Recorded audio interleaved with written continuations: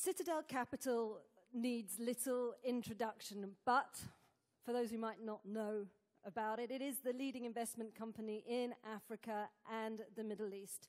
And it's investing in 5 core industries, which are energy, transportation, agri-foods, mining, and cement. Industries which are defining the future of the continent. And let's add to that macrofinance and healthcare. So you've pretty much got your bases covered. So we're very privileged to have with us the founder and chairman of Citadel Capital, and that's Ahmed Heikal. Many thanks. So let's check your microphone is on. That sounds like it's working. So yours, yep, sounds good. So you took the plunge a long time ago. You're on the front line of investment. Just tell us, what are you seeing? If you look at Africa, the case for Africa has just been made by President Barroso and Chairwoman Ngozo. There are 3 big issues. There is the demographics of Africa, there is the resources of Africa, and the new area that is emerging as far as the democracy dividends, improved governance.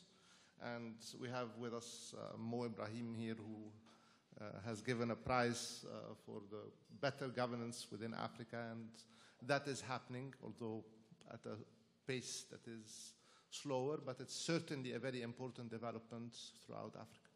So in terms of investment, though, you've chosen these 5 core industries.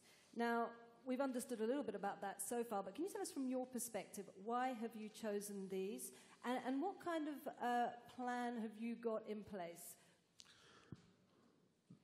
If you look at, again, demographics, that means consumer, it means microfinance, it means food, it means transportation and logistics, it means infrastructure. So when we say energy, energy in Citadel means much broader than upstream oil and gas.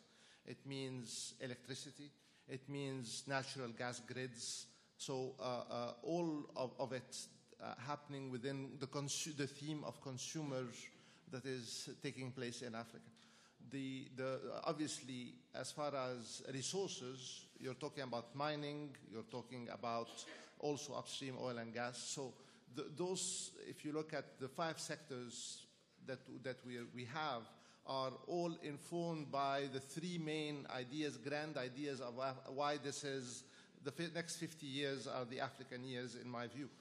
Again, the 3 themes being demographics, resources, and governance.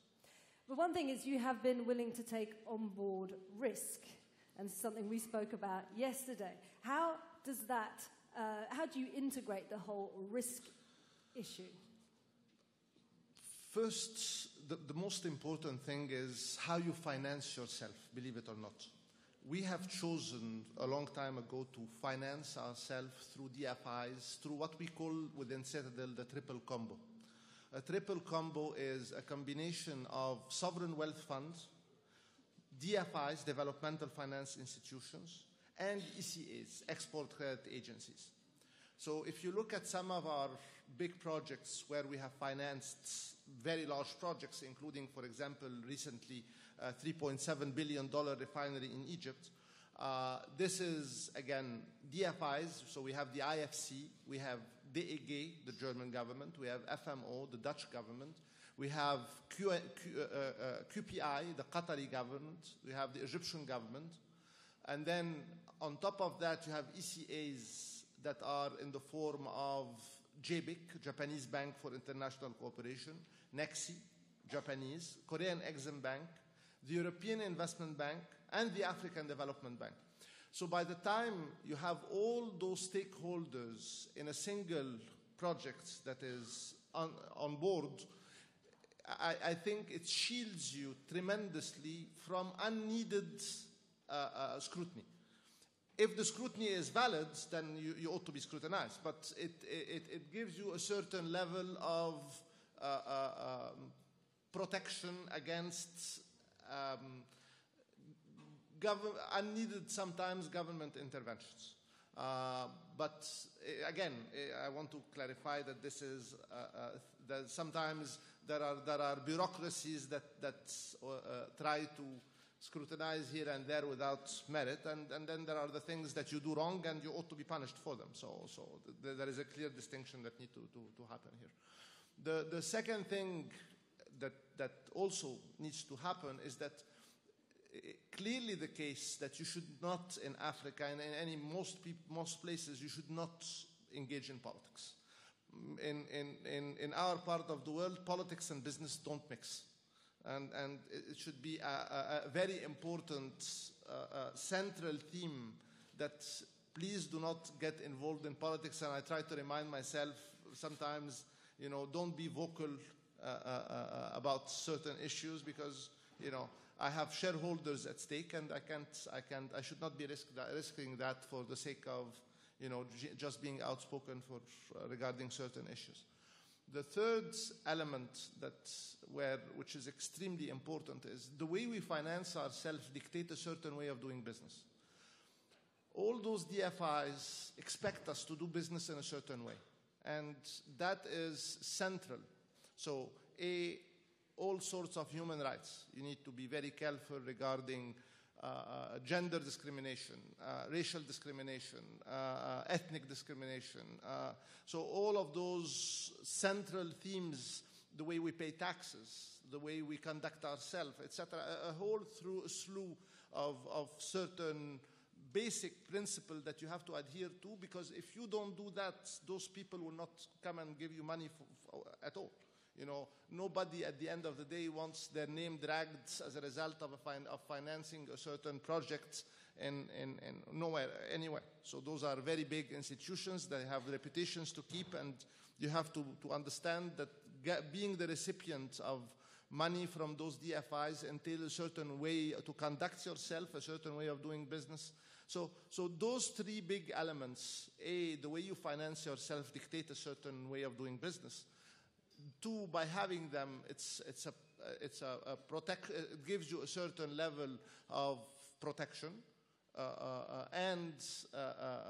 so those are the different elements of risk mitigation. And then in terms of institutional involvement, and you touched on this with the DFIs, I suppose there's a certain amount of capacity building that has to be put in place. Now, what do you see as the priorities in terms of those kind of the capacity building that needs to be put into place? Very important question, Isabelle. Those institutions have certain way of looking at things both from an environmental and from a social point of view. And the environmental is very clear. They will not finance, they will not touch a project that has dubious environmental issues. So ethics is built into it? The amount of money that we spend on making sure that our projects are meet the EU standard and the US standards regarding environmental studies is unbelievable. At a certain point in time, it was a joke within Citadel. We had to spend 300,000 euro for a study that saw that there is no problem on a type of lizard that lived in Egypt. So 300,000 euros to make sure that the lizard does not get affected by. It's not a joke. Sometimes you wonder, but this is the way they do business, and this is the way we have to adhere to it. So that's on the environmental side. On the social side, likewise, they have very clear rules, and it took a long period of adjustment to move into the sphere of how they look at things and how the capacity building exercise, both in terms of ensuring that the communities around our projects benefit directly from certain things, and indirectly by making sure that NGOs within those communities also are kept informed and, in certain cases, the recipient of some of the money that is allocated to social and environmental studies. The political situations can change quite rapidly. What do you do when you've invested in a certain area and the situation changes and life becomes more difficult? Can you extract yourself?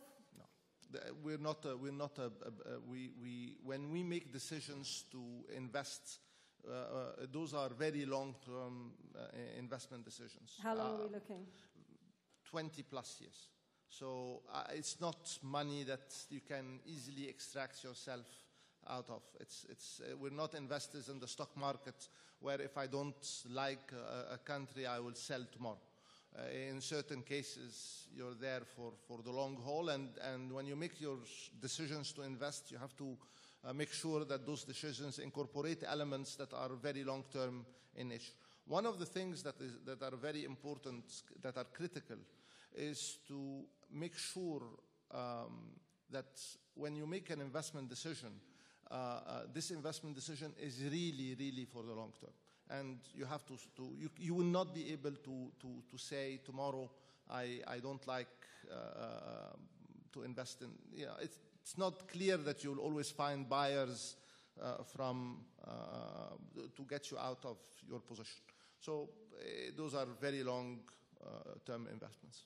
So we heard the African Union chairperson, Madame Zuma, talking about tomato ketchup and tomatoes. What are you doing to make sure the tomato ketchup is being made in Africa? She also made a very important point regarding transportation and logistics. The transportation costs within Africa is so high that it makes goods in certain parts of Africa extremely expensive, both from moving products inland and extracting whatever you want to sell outside. So transportation becomes really, really important, and we have invested a lot of money in transportation and infrastructure. Actually, we own a very important piece of infrastructure within the continent, which is the Mombasa-Kampala railway line. That's a company, and yesterday we bought the remaining 38% of that, so now we own 85% plus of this firm. So that's a key infrastructure project, and it can have ripple effects through a larger parts of Africa, including South Sudan and including the Eastern DRC, as well as Burundi.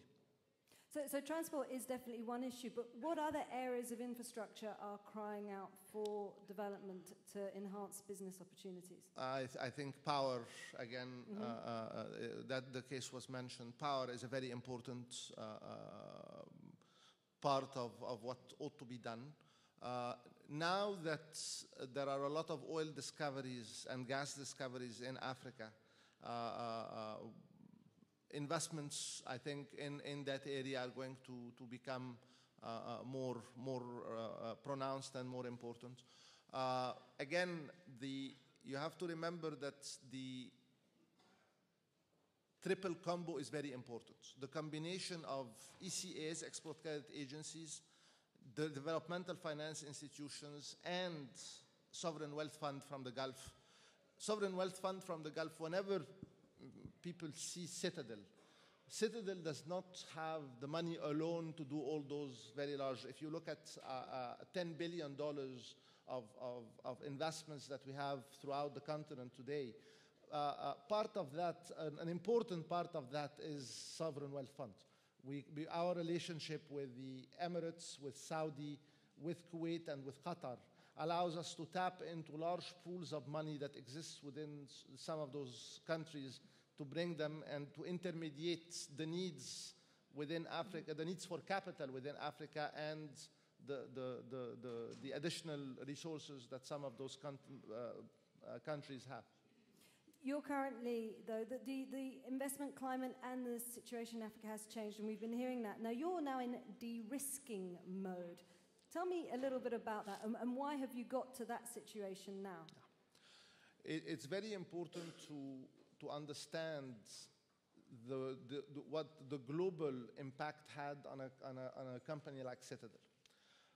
You had the years of 2008 to 2011.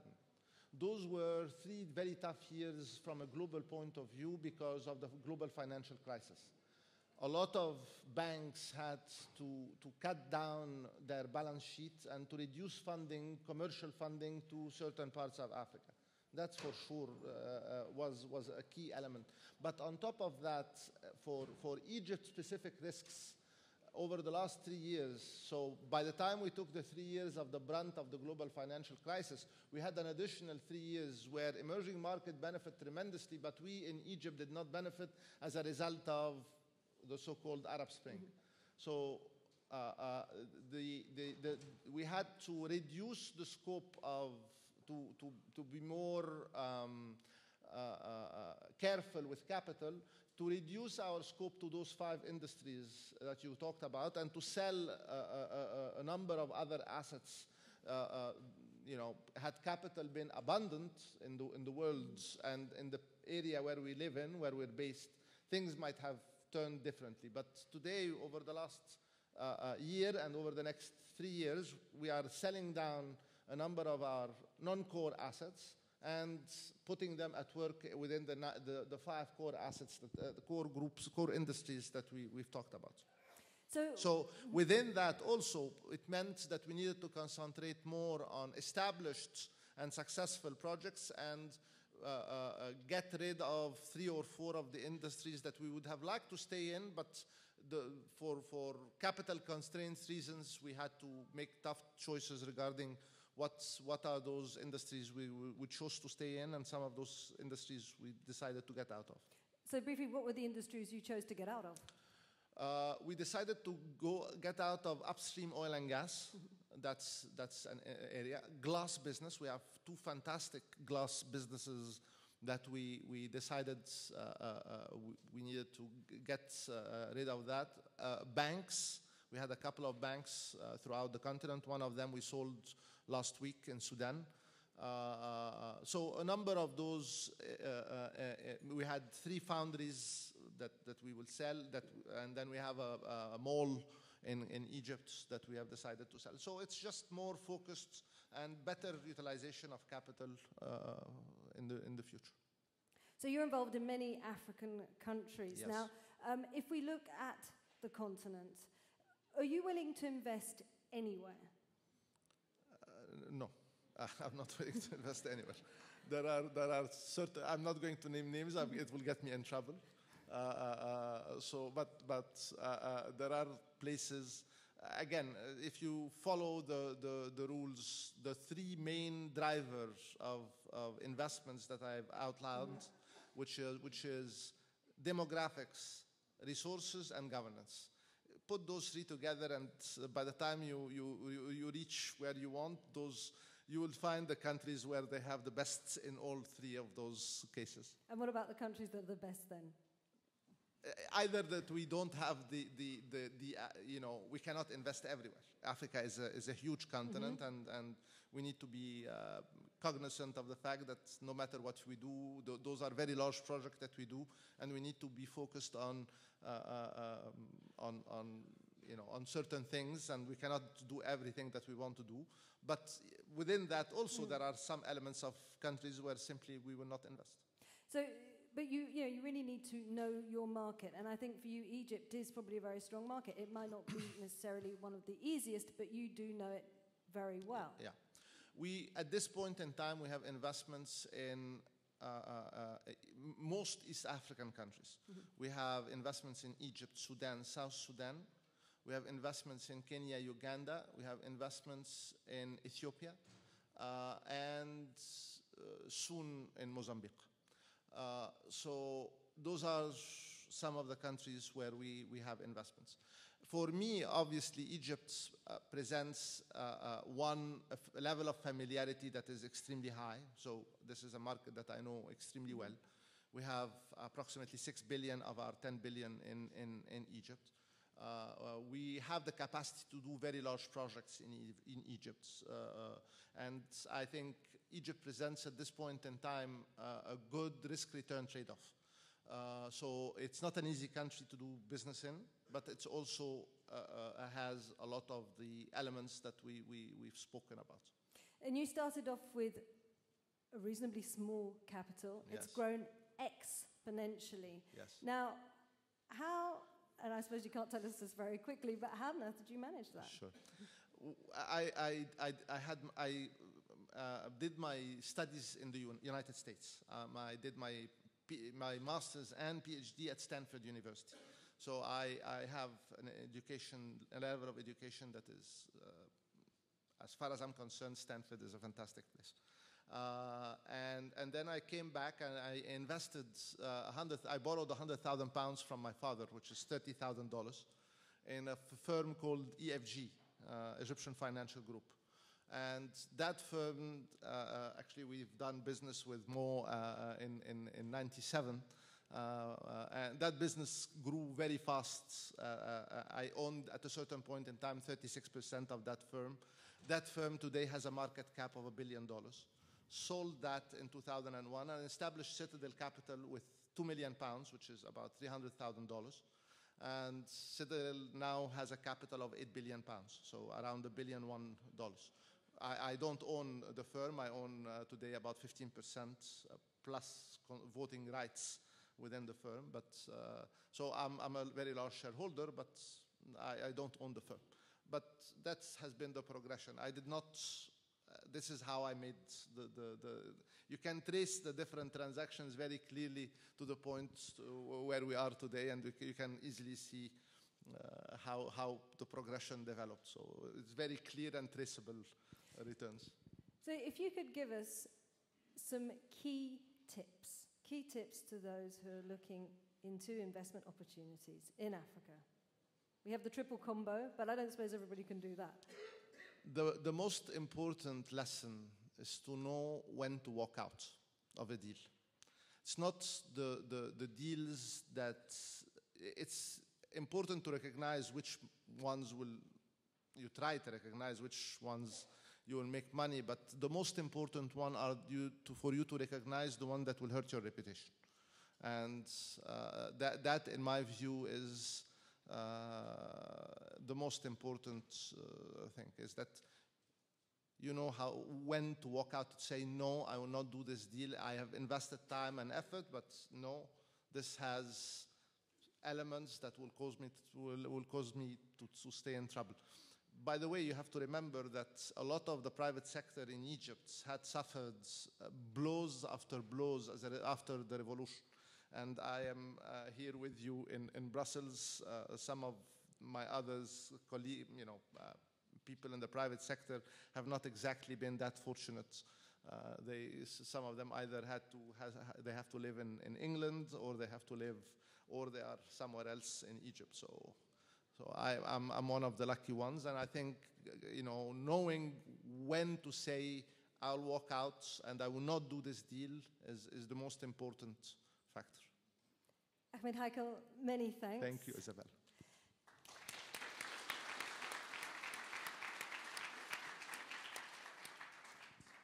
Sadly, I don't think we are going to have time to take questions because we've run over time quite a lot. But just let you know, after the coffee break, we will be having Antonio Tajani, who is the Vice President of the European Commission, and Erasmus Wencher, who is Deputy Chairman of the African Union and Commission, and they will be discussing further about EU-Africa partnerships. So thank you all.